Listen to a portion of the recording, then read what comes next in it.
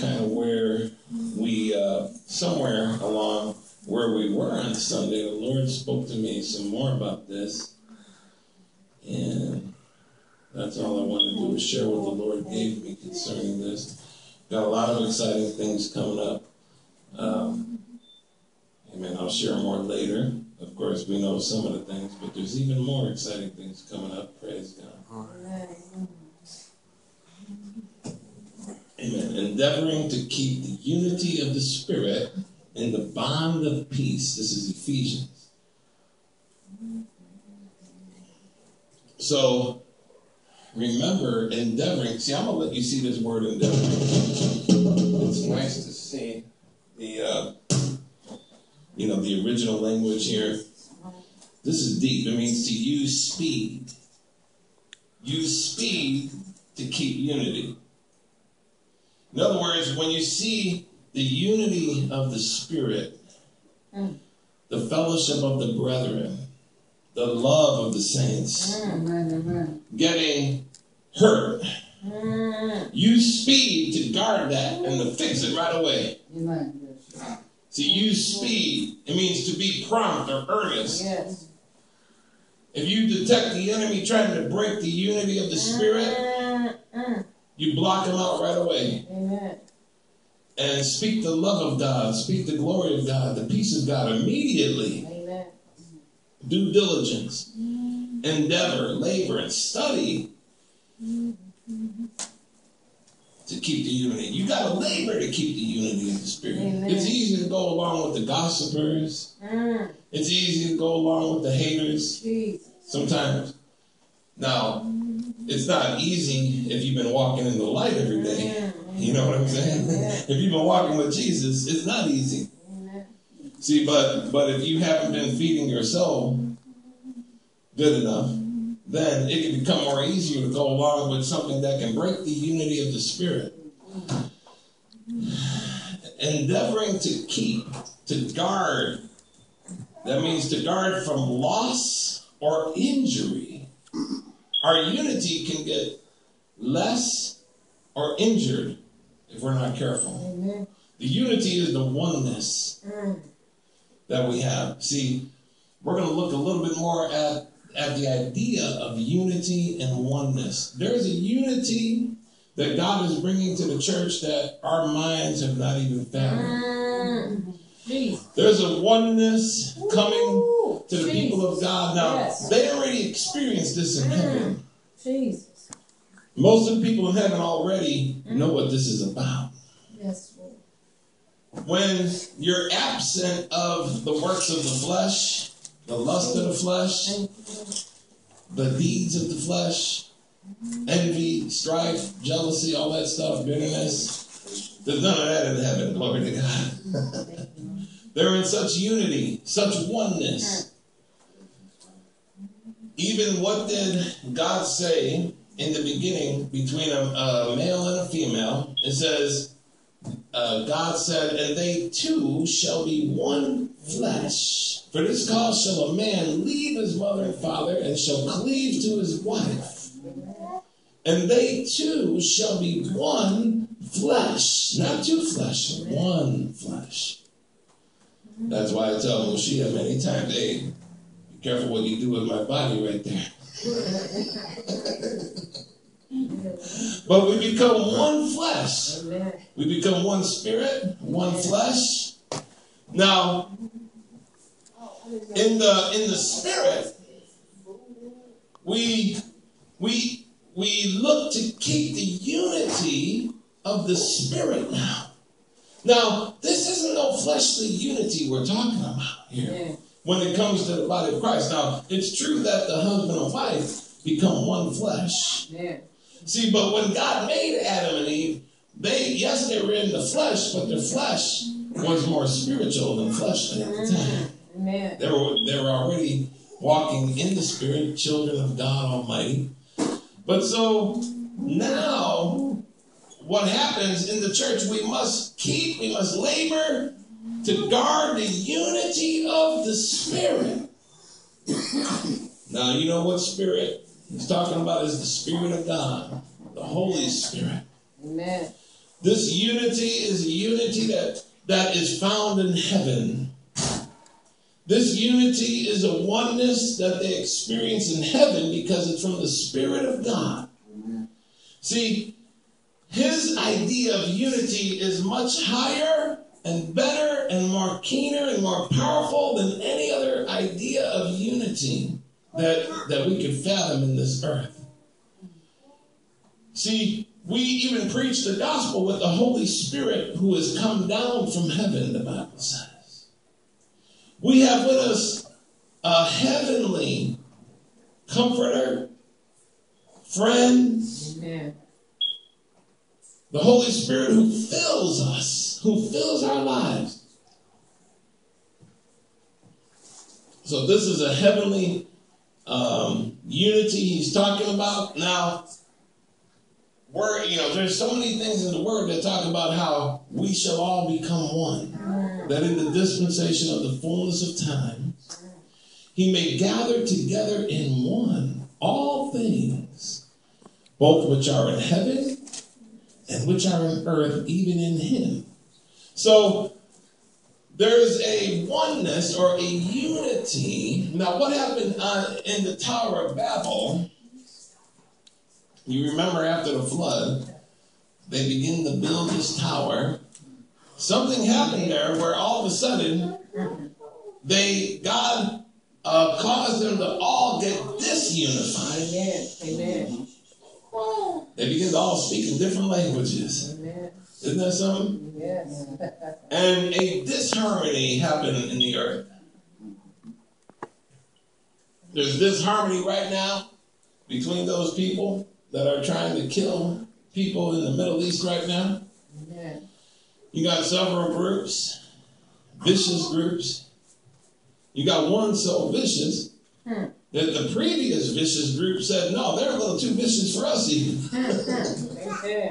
I'm talking about Al-Qaeda, said that ISIS, they don't even condone ISIS. And Al-Qaeda was the ones that bombed America, tried to destroy America on the 9/11 back in, 2001, I think. So that's disunity.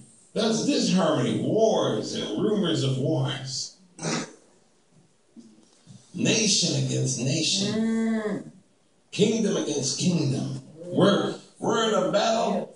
Even the human race is in a battle against spiritual wickedness. Jesus. Demonic forces. We don't wrestle against flesh and blood as believers. Amen. Now, some people think that that's all they have is flesh and blood, They're not even thinking about the life of the Spirit. But we don't wrestle against flesh and blood. We're wrestling against the principalities, the powers, the rulers of this darkness. So what God is doing with the people of God, he's bringing us into a divine oneness.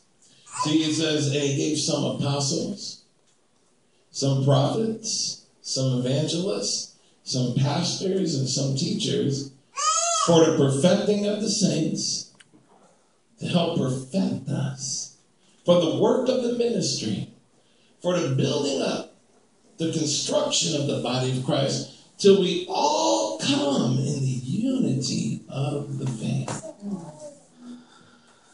That's why you're seeing a mass movement of churches being raised up that don't carry a denominational name. Joel Osteen and different churches. This is the move of the Spirit of God, just bringing believers together. Now look at 1 Corinthians chapter 1 and verse 9. 1 and 9.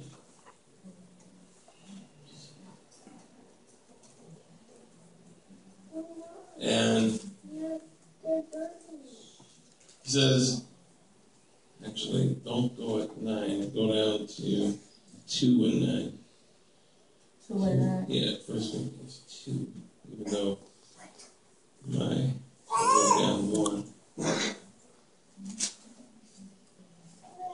But as it is written, eye has not seen, nor ear heard, neither have entered into the heart of man the things that God has prepared for them that love him. Now,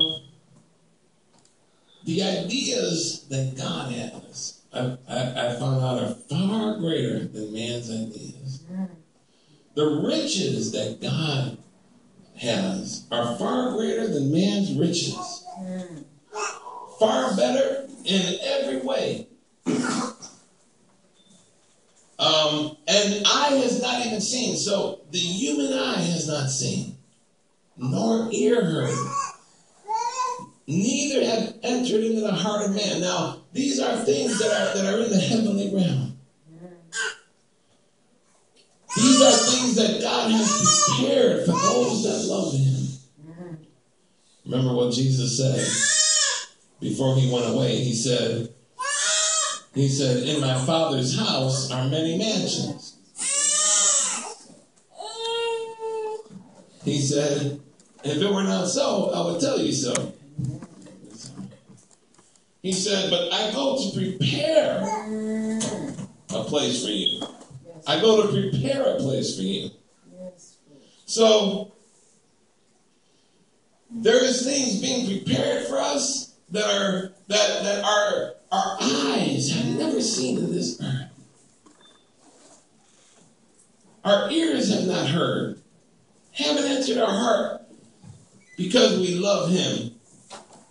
But God hath revealed them unto us by his Spirit.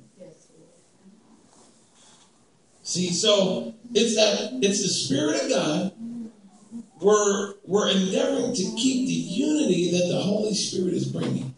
So even though in the earth people are not used to what God has prepared for us, it's the Holy Spirit that we already have here revealing these things to us. Amen. Amen. He's giving us taste of glory. He's giving us, see, when we lift our hands in the sanctuary and we worship him together, there's a unity that comes, allowing us to taste and see how good he is. There's an experience we have in those moments. We wouldn't think of going out doing something evil.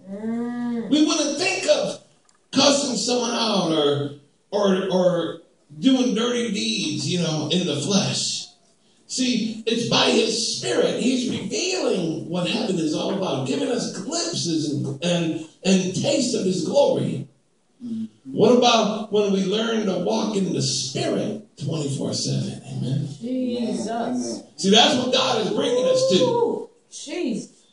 We experience that time of unity and fellowship of the brethren. See, the Bible says how pleasant it is for brethren to dwell together in unity. It's like the oil that dripped down from Aaron's burnt beard. Yes. The ointment of the anointing. This is found in the book of Psalms. But we experience the outpour of the Holy Spirit. I'm talking about something supernatural. Glory to God. Something beyond your human eyes or ears. Something that we can't adequately explain in human words, but we experience it. That's why it's so important that we come together in the house of the Lord. That's why it's so important for the women as they're coming and praying in the morning. It will be a time when the church will have to be open every day for something. Either prayer or fellowship. Amen. Studying in the Word. Amen. People getting built up in the Spirit. Yes. You might have some people that just will move into the church. Glory to God. Most likely want to get a bigger church, Amen. We'll have rooms for people to live in. Amen. Those rooms will be for the prayer warriors. Jesus. That will come out and just pray. Glory to God. Thank you, Jesus. But we're coming more and more into a place where that Spirit of God that we feel in the sanctuary, we'll be feeling him 24/7. Hallelujah.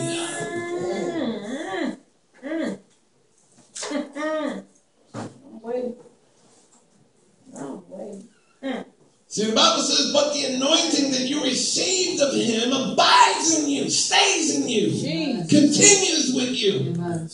And he teaches you of all things. Yes, Lord. Yes, Lord. Yes, Lord. The same Spirit is in you. If any man have not the Spirit of Christ, he doesn't belong to him, the Bible says. You have the Spirit of God working in you, living in you.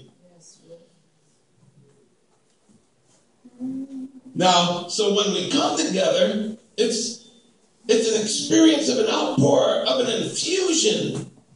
It's like bringing power sources together and combining them. And that's why the atmosphere gets so charged. Everyone's angels come with them, beings of light from heaven. Jeez. Our lights begin to burn, angels all around, the presence of God, Jesus walking in the midst, and it's a powerful experience. That's why you can be healed so quickly. In the operation of the times when we come together and worship, God does it in those times because people's faith is boosted and the gifts of the Spirit begin to operate. So those things that God has in heaven, he reveals them unto us by his Spirit. For the Spirit searches all things, yes, the deep things of God. Even the profound, deep things of God, the Spirit of God has searched them. He knows them because he is God. Yes. So he's in the midst, revealing mysteries and divine understanding of things that professors can't speak of. Institutions of, I don't care if it's Yale or Harvard. Oh, they can't touch the things of the Spirit of God. The things of the Spirit are foolishness to them, and they can't know them because these things are only revealed by the Spirit of God. God chooses the humble.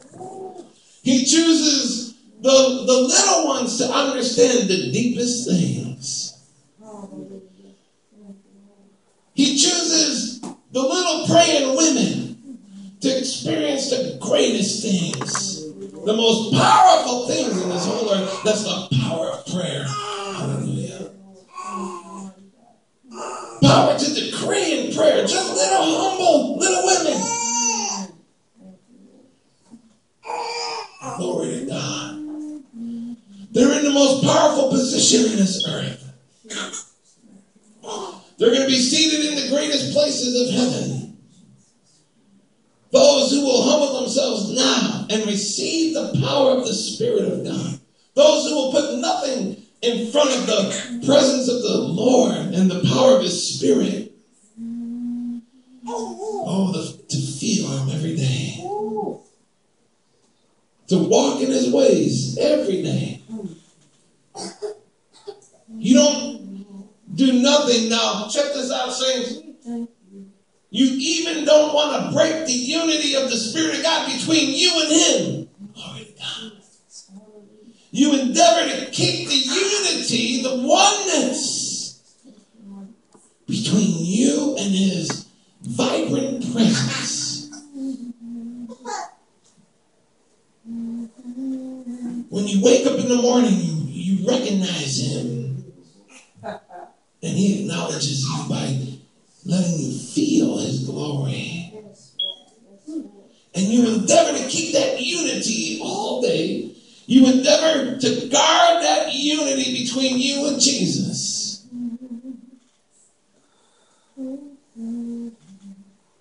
So when the devil tries to bring different things on TV or whatever, you can be watching the news in the morning and they want to feature one of those singers on there. All of a sudden, the wrong spirit will try to get through. Spirit of God will let you know. Okay, now's the time to turn that off. Let's keep the unity between us flowing. It can be just you and God. Amen. You and Jesus. Something that tries to make the flesh now rise up. You say, oh no, I'm keeping the unity of the Spirit, the oneness of the Spirit. I want to stay in the Spirit. See, God will honor you for that. You labor to keep the unity. You keep that stuff off your TV.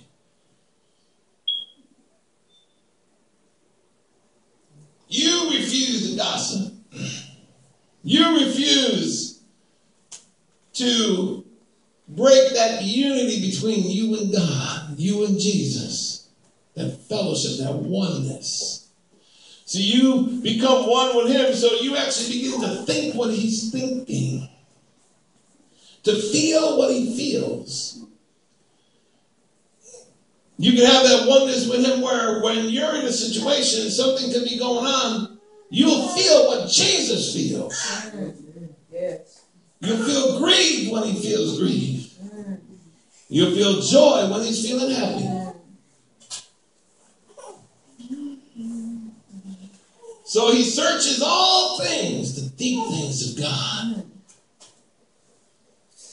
For what man knoweth the things of a man, save the spirit of man which is in him? So, in other words, what does a man, who knows a man except that spirit of that man that is in him? In other words, you know yourself better than anyone of us know you. You know what you're thinking. You know what's going on with you. Even so, the things of God knoweth no man but the Spirit of God. Spirit of God will bring to light what's going on in God's mind and God's heart. Hallelujah. That's why he has the gift of prophecy to reveal a mystery of what God is thinking of. So it's the gifts of the Spirit. It's an endowment of the Spirit to bring that out. Now we have received not the spirit of the world, but the Spirit which is of God. Look, that we might know the things that are freely given to us of God. Amen. That we might comprehend and be aware of the things that are given to us of God. We haven't received the spirit of the world from God. Amen. But we received the Spirit of God, which is far greater in joy, far greater in pleasure, far greater in all knowledge and wisdom. The things that are freely given to us of God. Yes, Lord. Yes, Lord. Which things also we speak. See, the things of God are given to the church, are given to the people of God, so we speak them. God's thinking, I'm going to heal someone, so that's why it's spoken. God is saying the answer is done, so we speak it. See, not in words which man's wisdom teaches. See, the doctor might say, you got to go through 6 months of therapy. You got to take this medication every morning or every evening. But the Holy Ghost is saying, it's done, glory to God. But which the Holy Ghost teacheth, comparing spiritual things with spiritual. Healing is a done deal. Your deliverance has been sealed. You've been delivered from the power of darkness and translated into the kingdom of Christ. That's reality. That's what the Spirit of God will teach you. But the natural man receiveth not the things of the Spirit of God. The sensual man. It means sensual. People that go by their senses.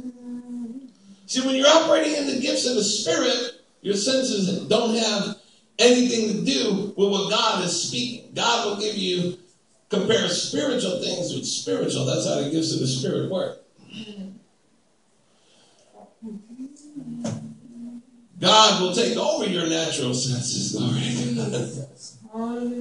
and cause you to operate in a higher realm where the Spirit of God is dominating, and that's when the gifts of the Spirit are working, and in your everyday life. But the natural man receives not the things of the Spirit of God, for they are foolishness unto him. That word foolishness means silliness and absurdity. See, the natural man thinks the things of the Spirit of God are foolishness. That's what God made. He chose the foolish things to confound the wise. If you're going to walk in the Spirit, you may not get much approval from man. Yes, Lord. Yes. You may not get much congratulations from man if you're going to go with the things of the Spirit, because it's silliness to the natural mind. But you begin to move out of the natural mind and you begin to do things that are silly. Someone says that they can't walk.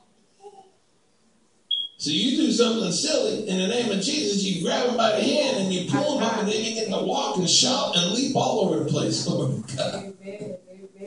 Amen. In an instant, God can do it. And he says, for they are foolishness, and neither can he know them, because they are spiritually discerned. The natural man doesn't know the things of the Spirit of God. We're living in a different dimension with the Spirit. The Bible says those that are led by his Spirit are the sons of God. When you're led by the Spirit of God, led, prompted, you move by the Spirit of God. Flesh could have been telling some people, you worked all week, or maybe they didn't work all week. Maybe they were just busy all week. Flesh could be telling people, why don't you just go out to eat Friday night? The Spirit of God is saying, I got food prepared for you over there on 71st in California. I got a meal prepared for you that's beyond what your taste buds can taste. In the natural. Yes. See, but the flesh can dominate some people and tell them all kinds of things. Just rest tonight. Just stay home. And it can be unreasonable, Some things, are reasonable, like Sister Michelle. She got to be at work at 6 a.m. in the morning, so she got to get up like at 4:30. So I understand, what she had to do tonight. But, it could be you didn't even work all week, and flesh be telling you, nah, just chill tonight, you'll be fine. Have you not even think about what's going on in the kingdom?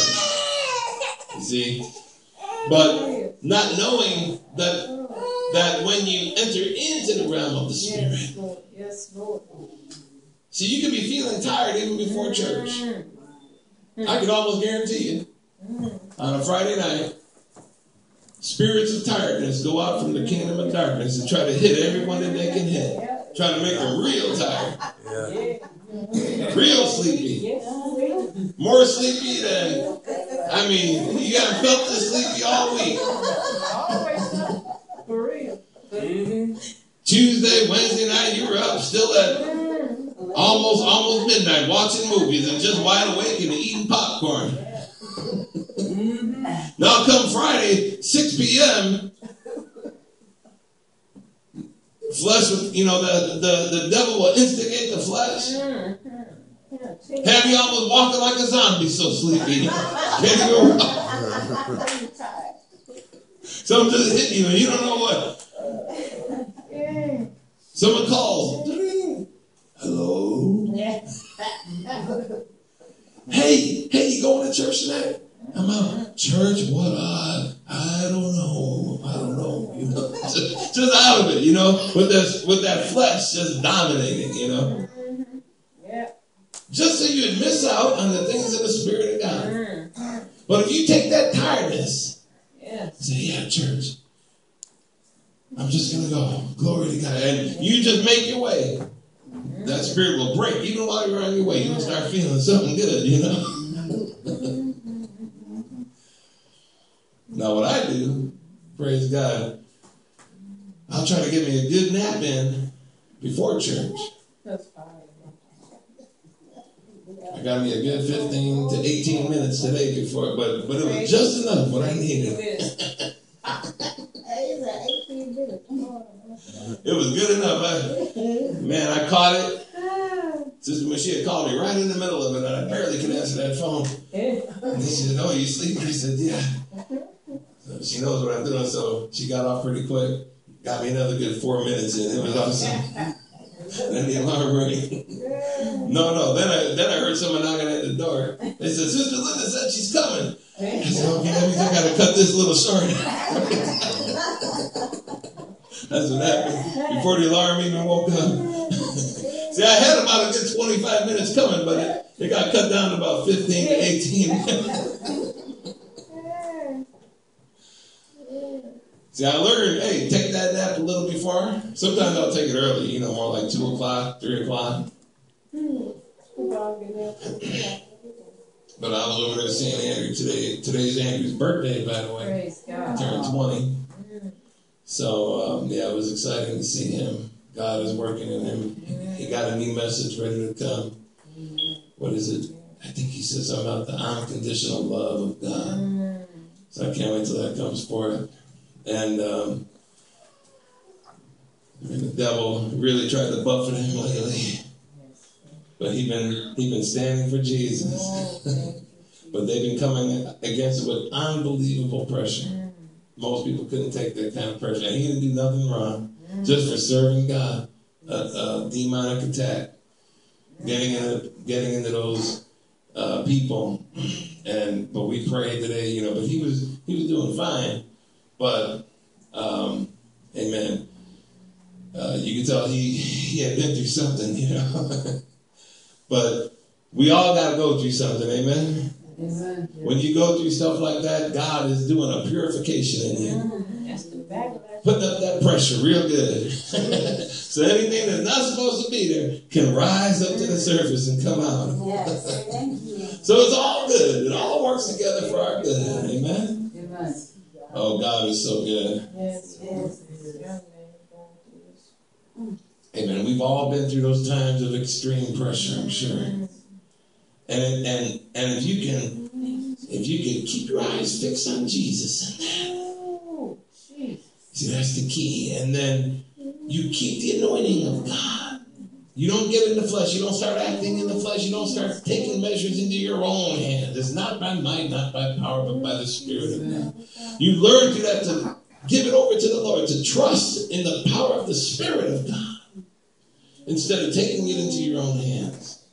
Some people just lose their mind. I feel sorry for unsaved people that don't even have Jesus in their life. And when pressure hits them, sometimes they just lose their mind, just do crazy stuff, go out and kill someone and stuff like that, out of vengeance and hate, or break in somewhere and, do just the flesh will have you doing all kinds of crazy stuff in your own natural mind. Plotting stuff in the flesh. Not knowing the Spirit of God got a better way. Yes. God can say, stand still, for the battle is not yours. Stand still and you'll see the glory of God. Hold your peace. Fret not thyself because of evildoers. Don't fret yourself over him that prospers in his own way. But trust in the Lord with all your heart. Delight yourself also in him, and he shall bring it to pass. You don't even have to understand it. See, the way the Spirit of God moves, he'll say, don't even worry. Don't be anxious. Give it to me. Cast it on me. Don't try to figure it out. Glory to God. And that's the way you'll get the victory. By you not trying to figure it out. By you not trying to plot and do your own stuff. Give it over to the Spirit of God. Get into the mode of the Spirit. How do you get the power of the Spirit more upon you? That's easy. Just get on your knees and begin to pray. Begin to call on his name. Begin to call out to Jesus. Get you the Bible and begin to open up that Bible. Just settle yourself down and begin to meditate. Psalms 1 says, blessed is the man that walks not in the counsel of the ungodly, nor standeth in the way of sinners. So I'm going to put it up here. The Spirit of God just gave me this. Yes, yes.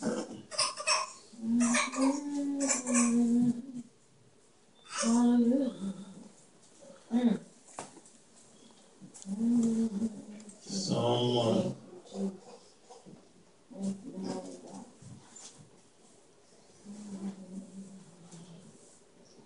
Blessed is the man that walks not in the counsel of the ungodly.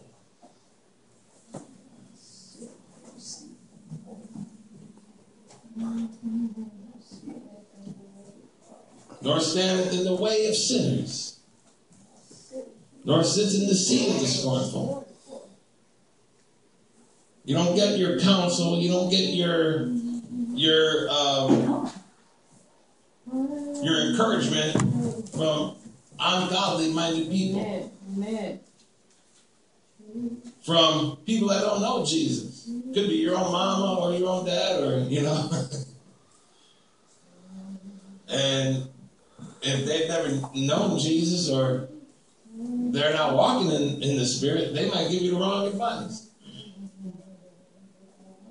I'll tell you what I would do. I wouldn't take that. I would do this or that, and that's the counsel of the ungodly. But blessed is the man that doesn't walk in the counsel of the ungodly. But his delight is in the law of the Lord. The law of love. Amen. The law of grace. The law of forgiveness. The law of peace. And in his law doth he meditate day and night. See, day and night. That's how you experience the power of the Spirit of God. Continuously, you're thinking on the law of the Lord day and night. Meditating, pondering. Every situation that comes up, you ponder, what is the law of the Lord say? What does the Word of God say? What does the Spirit of God say? He shall be like a tree planted by the rivers of water, that bringeth forth his fruit in his season. His leaf also shall not wither. I'm telling you, the people of God become trees planted by the rivers of water. It might look like people are prospering. It might look like the ungodly have risen up and that they got the wealth and they got the power and they got this and that. But trust me, the meek shall inherit the earth. As we meditate in the Word of God, we're going to end up like a tree planted by the rivers of water, because we've been meditating in the law of the Lord. We haven't taken matters into our own hands. We haven't used spite for spite or railing for railing.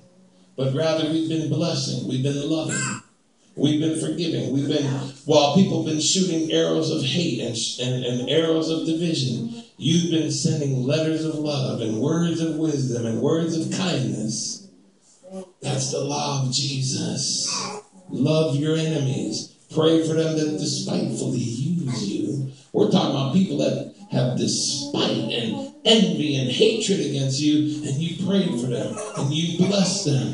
You're going to end up like a tree by the rivers of waters, while those people that are operating in hate shall wither. They shall dry up.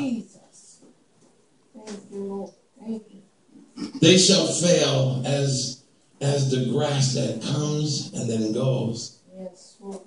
Those that are operating in their own strength, those that are operating in the ways of man, but the righteous shall flourish. And they shall bring forth his fruit in his season. His leaf also shall not wither. And whatsoever he doeth shall prosper. Shall prosper. He's not just saying, that you're just going to make all kinds of money. Now, when you walk in the ways of the Lord, that can happen, but God takes his people in the right way. Some people, he knows he can't just drop, large sums of money in them. God bless someone on a Saturday with a large sum of money come Sunday. Now they've been coming Sunday for the last 2 years, every Sunday, not missing. God dropped a large sum of money. Hey, where's Sister So-and-so?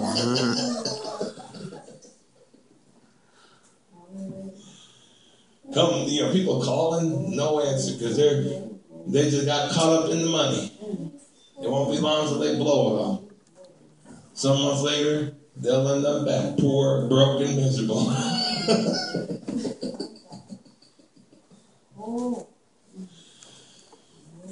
But whatsoever you do shall prosper. See, now, you can prosper even without a lot of money in the bank. Amen. Amen. God could be making your way, and you don't even see the funds built up like the ungodly might have a lot of fun sometimes. Oh, Jesus. See, but you begin to find the true delight in the presence of God, the true trust. Jesus becomes so real to you that you know he won't fail you. Glory to Jesus. Oh. You begin to walk by faith and not by sight, and you begin to experience the true riches of God. Yes, Lord. Spirit of God will reveal true things into your spirit. Jesus. Hallelujah. Glory to Jesus. Glory. Hey. Hey. Spirit of God can lead you.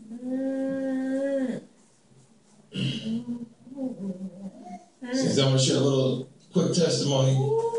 I had been looking for a way to make money, because I need money. And I did go actually to start this training at this one place where they train you, to be salespeople, to get people to buy, new bathroom stuff, bathtubs, stuff like that. So it looked good in the natural. It seemed sensible, You can make a lot of money and different things like that. It was in my own town where their office was and stuff. So the night before I was to go to the training.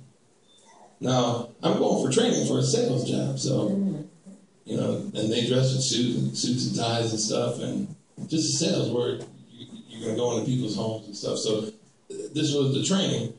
Night before, I dreamed that I was working in a warehouse. And my cell phone,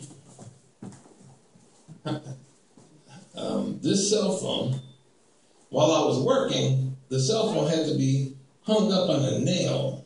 And it was hung up on a little nail, just like that. Now, how many of you know these are not just cell phones, these are life aids these days. I've been calling these our life aids that God sent this idea from heaven. Because you can do anything. You can send emails, watch movies, watch videos, record church services, You do a lot with these things these days. And in the dream, mine was hanging on a nail, and there was a little hole that I didn't know, but there was like a stream of gas that was coming out where my cell phone was, and it was going right in the back of the cell phone. And while I was working, that stuff was getting into the cell phone, and the cell phone burst out like that, and foam began to come out, and it was all like it exploded and expanded, and you couldn't use it anymore. And then when I saw it, I'm like, oh man, what's going on? And I went to find the bosses. Now, I had seen the bosses because I went Wednesday for orientation and then started the training Monday. So it was that. They were in a room there, and I was going to talk to them about it, but they didn't care nothing about it. Then, as I'm standing there, it fell, and there was a crack in the floor, and it fell right through the hole, and I lost my phone. I'm like, oh my gosh, I can't find it. Next thing I know, I'm in my house, and there's a big closet, and it got messed up. Clothes just piled up and just messed up.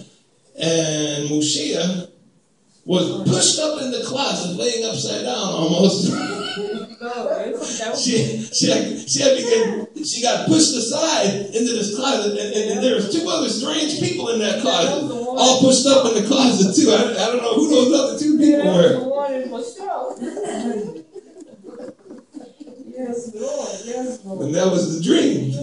So it didn't take me long. Now, that was the day before I started the training, the night before. So I get up that morning, and I'm thinking about that dream. I'm like, that's interesting. I go to this training. They said if you want to bring a lunch, and they have a microwave there, or you can go out. So I was the only one that brought a lunch, because I'm real thrifty. So had me some homemade chili and some crackers. So everyone left out, and I'm trying to find someone for a few minutes. Finally, I saw someone because they got out so quick. I'm like, hey, you said you guys got a microwave? They're like, yeah, right through them doors. I step out, and what do I step out into? A big warehouse. But you don't saw the drink. Yeah. It says right to the left. So the microwave was in the warehouse. It wasn't even in the off room. It was in the warehouse. And so I had to put the food in there at least for about 2 minutes. So as it's cooking, I'm standing like, the warehouse. I'm like, God, what are you saying to me? And so I'm looking at this warehouse, and I'm getting revelations about other things. And then, I go back in, afterwards, and God began to deal with me real strong. God revealed to me that if I was to take that job, see now, in that training, after that lunch, they sent a new guy, and he began to say that you got to be on call basically 6 days a week from like 8 in the morning until about 7:30 p.m. So he said, and when we call you for a sales thing where you got to go, you got to be there within an hour and a half, and it could be up to 115 miles away. And he said, and we don't want to hear that you just sat down to dinner with your wife or you just went to the movie. They said, don't give me none of that blank stuff. And little by little, all through that training, they were getting more oppressive, like, and I could tell there was like a systematic brainwashing going on.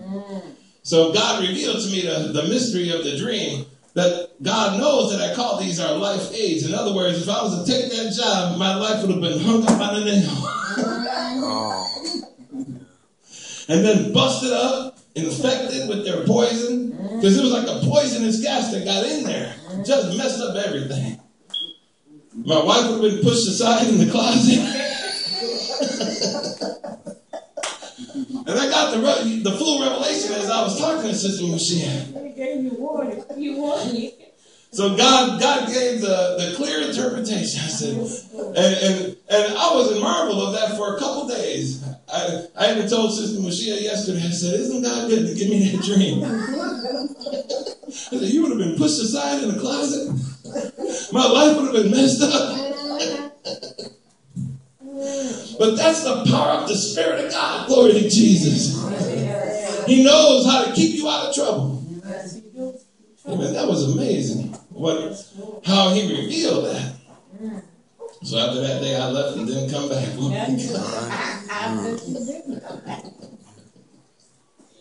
I felt so good. See, because whatsoever we do in Christ shall prosper. I don't know what God got for me around the corner, but something's coming. Amen. Amen. I don't know which way. See, sometimes you just don't know. I was telling Andrew about that because he's saying, I just want to know what God has for me.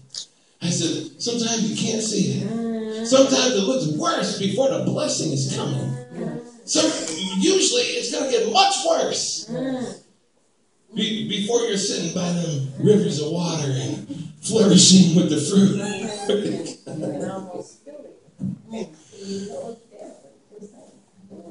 See, and whatever you do will prosper. See, you can prosper with less money more than the wicked can prosper with a whole lot of money. Because you got the true riches. Yes. But see, God is getting us ready so that money don't affect us. Why? So he can put millions of dollars in your bank account. And in our bank account, so we can flood the TV with more Christian TV. Flood the radios with more Christian radio. Amen, amen, amen. Bigger buildings for the souls, for the great harvest to come in. It's going to take a lot of money. But if you're connected with money and you love money, he can't trust you with a lot of money. But he's showing us the true riches so that when he needs to put all that money in your power, you're going to take it and you're going to see it as a tool for the glory of God. You're not going to be out touring the world in France and going to England and all on vacation and fine dining and spending all your money like that. Now, God may give you to, of course, go out and get some rest sometimes and do something like that, but that's not going to be your whole life. But it says, whatever we do will prosper. And it says, the ungodly are not so. Amen. But are like the chaff which the wind driveth away. Amen. And therefore, it says, the ungodly shall not stand in the judgment, nor sinners in the congregation of the righteous. Amen. So, we want God's way, man. God's prosperity is so much better. Amen. God's spirit is so much more riches. Amen. Amen. The Spirit of God is here to lead us and guide us. Amen. Amen. When you consult with the Lord, he won't fail. When you put your trust in him, you delight yourself in him, he's not going to let you down. He'll give you a dream. He'll give you a vision. He will speak through prophecy. He's going to lead and guide you. The more you get wrapped up in Jesus, the more you invite him to shine and to be your friend every day. Keeping that oneness between you and him. Carrying what he cares about. He cares about souls. He cares about the lost. He cares about broken people. And when you get to know him more, you will feel more and more compassion for people. You'll feel more and more that if God is sending people to you, he's entrusting you to help heal them. See, sometimes God will send broken people, messed up people your way. And if you're in the flesh, you're going to think they're a bother. You're going to think they're trouble. But God is putting them in your way to see how you're going to reach out and bring the healing power of Jesus to them. To receive those people. See, those are the ones God cares about. Jesus said that those that are whole don't need a physician, but those that are sick. Amen. Amen. So whenever God sends sick people, messed up people, confused people your way, look at that and say, God, is this an opportunity? Are you sending them my way because you want to make them whole? Jesus entered a city and found a man that was naked, running around the tombs, and they tried to bind him with chains, and he was bound with thousands of demons. Jesus didn't turn him away. He commanded those demons to come out, and that man became sound and clothed and in a sane mind. These are things Jesus cares about. He cares about people. He cares about you walking in the love of God, you walking with him and knowing him, and you letting your light so shine before men that they might see your good works and glorify the Father every day. That God can entrust you with the power of his Spirit, so that he can begin to send you even into different places, among different people where you'll know how to affect that atmosphere with his goodness. Where you don't just act good in church. You don't just act godly in church. But you can be in your job, and God can entrust you with influence to bring influence to those people in your job. Where when they come to you with different stuff, talking about different stories of how they did this Friday night and that, you say, man, you should have been where I was Friday night. Oh yeah, man, where were you? I was at the great Father's house. Father's house? Yeah, I was at God's house. Among God's people. Yes, Lord. Experiencing Jesus. See, and he'll give you a platform to speak. Yes, Lord. Because people will know you by your fruit. You'll already have gained their trust because when you walked in every morning, you greeted them. You were kind to them. See, you were showing Jesus. 24/7, walking in the light. Anytime you walk by, they felt something. And they didn't feel something. They didn't feel animosity, strife, confusion with you. When you walked by, it was a fresh breeze, a fresh wind that just passed by them. So later on, when they talked to you and when you spoke, see, you can tell a fool by his many words.